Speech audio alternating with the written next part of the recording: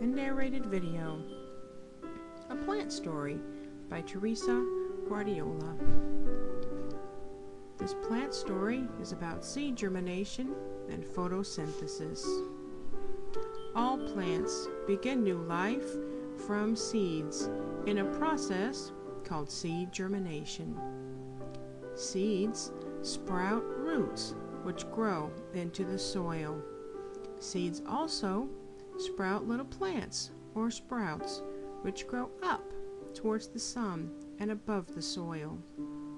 Here we can see how the tiny roots grow down to get water and nutrients, and the little plants grow up towards the sun, reaching high into the air. See, the little plants grow up and the little seeds grow down. At the same time the roots are growing, so is the plant.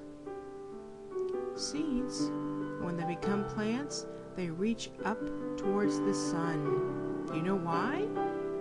Because did you know that plants make their own food? Yep, they sure do, in a process called photosynthesis. Plants use water and nutrients from the soil and take in carbon dioxide from the air, and they use the energy from the sun to make their own food. This process is called photosynthesis. Then plants release oxygen into the air, and humans breathe that oxygen. The sun and the moon play important roles in plants growing and in photosynthesis. Photosynthesis is just as easy in Spanish as in English. Do you know that all these processes take place in the leaf?